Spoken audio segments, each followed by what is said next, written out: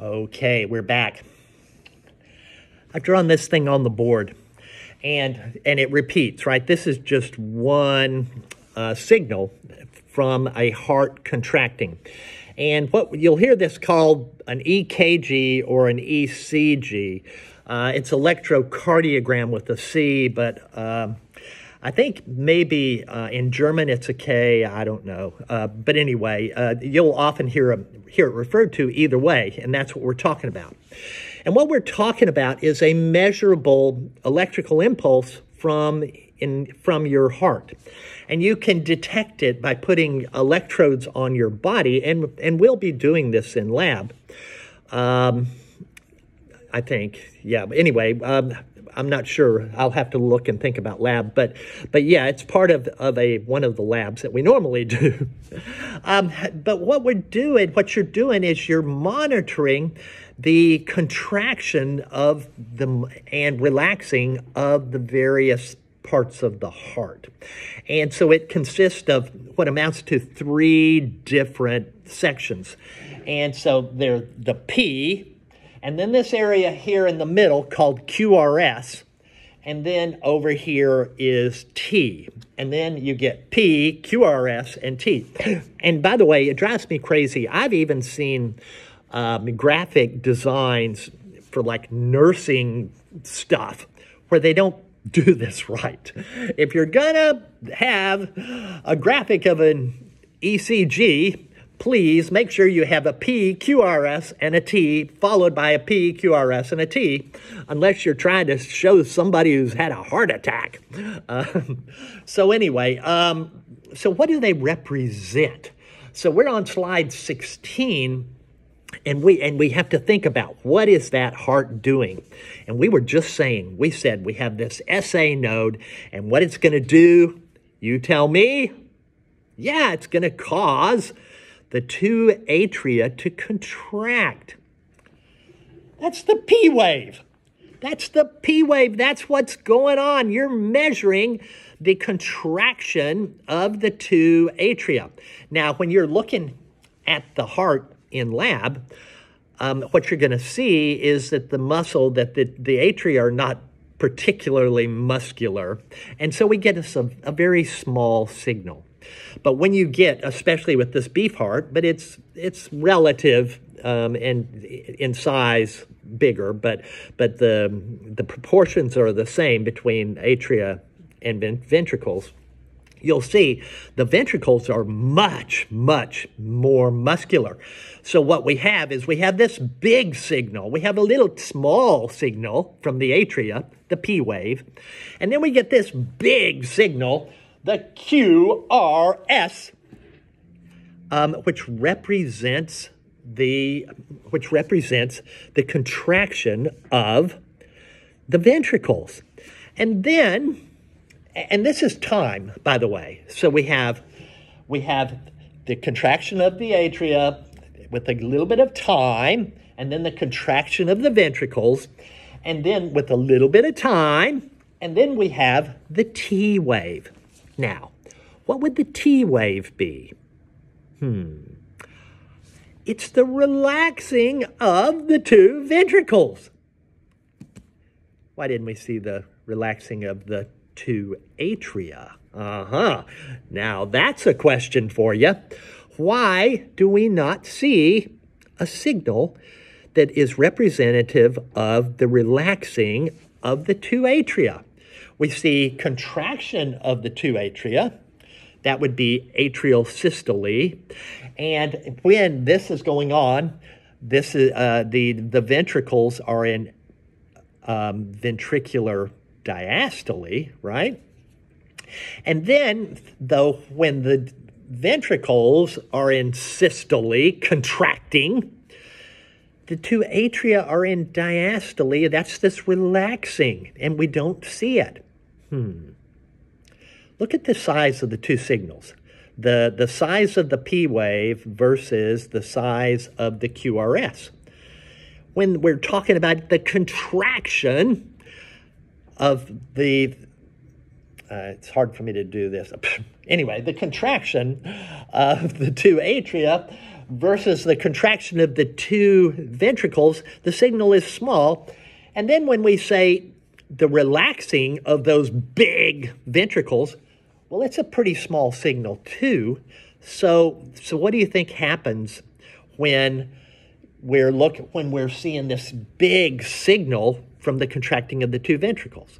Well, it hides the relaxing phase of the two atria. So it would be there, except that it's completely blown out of the water, so to speak. It's completely hidden behind this big signal, which is the QRS, the contraction of the two ventricles. All right, let's see what's next.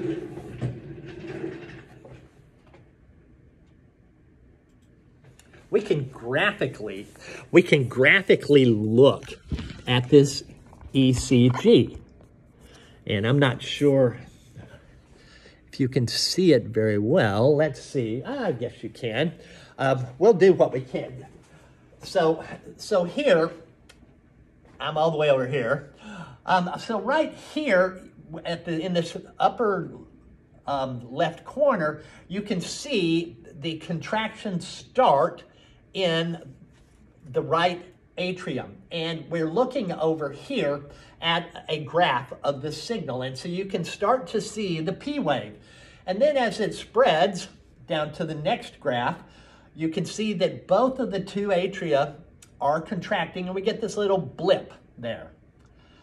And then there's a little bit of time. So we have a little bit of time. We had said that, I'd mentioned that it's about 0.2 of a second. And then we get this QRS signal, which is the contraction of the two ventricles. And so we end up, here it is again over here. And then we had said we have this period of time where we then start to see them relax and we get the T wave. Okay, so on here, remember we had said, so one of the things that is interesting, and I mentioned it before, but remember the ventricles are going to be filling passively. This just kind of review, and it's on the slide, so I'm going to talk about it. The ventricles fill passively about 2/3 of their volume. So the atria are above and blood trickles down on its own to fill the ventricles. And then during the P wave, during atrial systole, you get that last 30% or 33% of it to fill up, the ventricles the rest of the way. So what does that do? So as the ventricles are filled by the two atria, they build up a little bit of pressure, right? But there's this gap, there's this period of time. So we have this period of time where you've got the ventricles filled and they start to contract, but nothing happens. Yeah, nothing happens at first. And the reason for that is you have to build up pressure. So we have this period of isovolumetric contraction where the pressure in the ventricles has to build. When someone takes your blood pressure, they don't say, you're 120/0, right? They'll say, you're 120/80. And both of those are pressure measurements. And so what that means is that even between contractions of your heart, you have that value of 80 as pressure in your arteries, right? It's 120/80. The pressure fluctuates from 80 to 120 back down to 80. And we have the pulmonary and aortic semilunar valves that are between the ventricles and the two arteries. And so we have this pressure that has to be overcome, the 80, that's in the two arteries.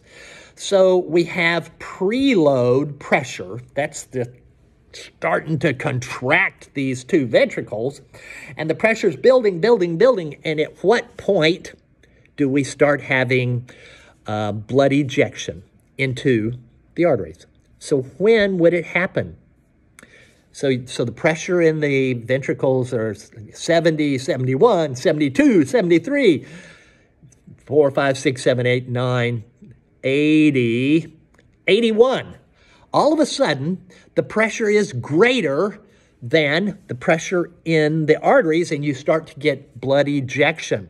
So we have preload, and afterload is the pressure that has to be overcome that is in the artery before you get blood ejection. And so we have the ventricular systole, isovolumetric contraction. Nothing happens until you exceed the pressure in the arteries, and then the ventricle is pushing harder and harder, and it makes that pressure in the arteries spike to what? 120, right? 120 over 80. 120 over 80. It's all tied in with the heartbeat. All right, I've gone 11 minutes. We'll stop right here. We have some other videos here dealing with ECGs. Good idea to watch them. Okay.